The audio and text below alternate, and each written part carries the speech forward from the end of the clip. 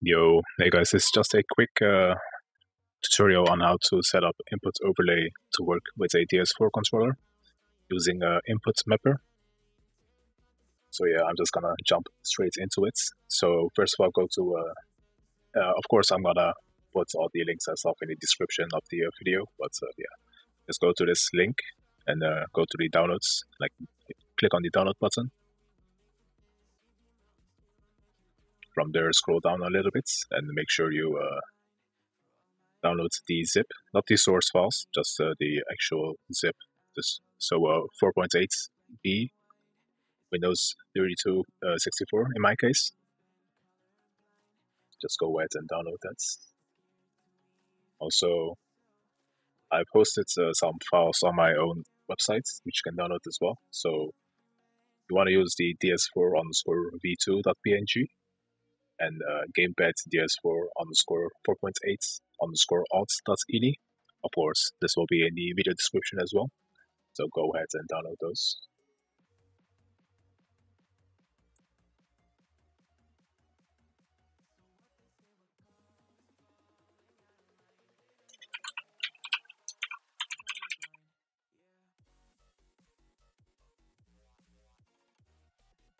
Actually, it might be better to just right click and save the link as.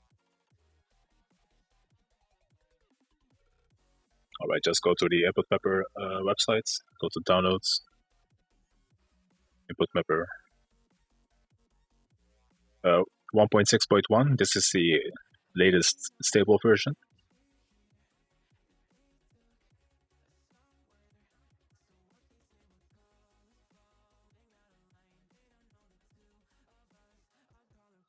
And go ahead and install it as well. Alright, so with all of that downloaded, just open up the zip file just downloaded.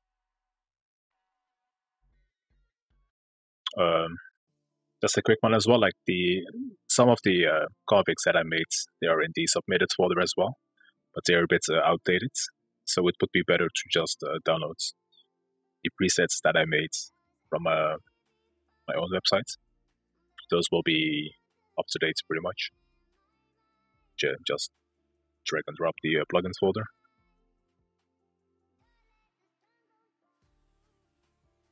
So the plugin folder, you wanna copy those files over to your OBS install.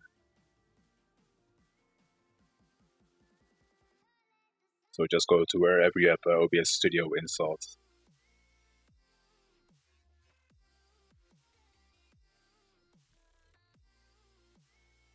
And just drag and drop the files into the obs-studio install. That should install the plugin. Because I've already done that, I'm gonna skip this step. But yeah, you will have to do that to get it installed and work with OBS. So now you should have all the files that you will need to get things started. Alright, so assuming that you have the plugin installed right now, as well as Input Mapper. Basically, what Input Mapper does is it fools Windows into thinking that your DS4 is a 360 controller, which is needed to get Input Overlay in OBS working properly. Alright, so to get stuff set up in the Input Mapper, first just create a new profile and then switch over to, make sure to save it and then switch over to it. That should get things working in the OBS. Just hit a preview.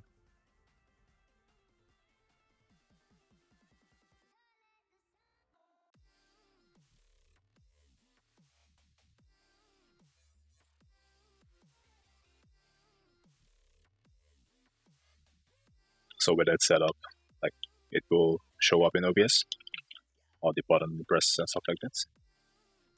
So here I'm actually pressing the share button, but it shows up as the touchpad. Don't worry about that right now. We'll set it up so that when you actually hit the touchpad, it will show up that the touchpad is being pressed. Let me just show how to configure that stuff. Also, there's one thing that you want to disable, which is trackpad as mouse, because otherwise, when you slide your thumb or finger over the trackpads, it will actually act as a mouse. So just to go ahead and disable that. Next up, we are going to make a macro. This will basically remap the touchpad as an actual button, because the 360 controller doesn't actually have a touchpad, right? So we're just gonna go ahead and do that.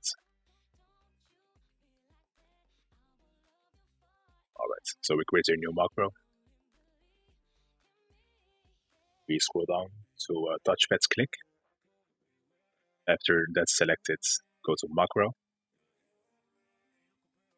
Change this to press. And then select the back button. Then we click wait for release. Change it back to release. And then we click on the back button again. And it's okay. So we now have a new macro. So every time I press the actually let me save. So right now every time I press the trackpad button, it will show up in OBS.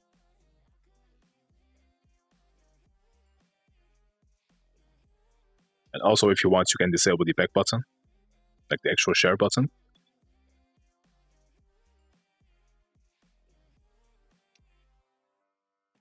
Just change it to unbound. So now when you actually let me save. So now when you hit the share button, it doesn't do anything. But when you press the trackpad, it acts as the actually as the trackpad. So basically, we fooled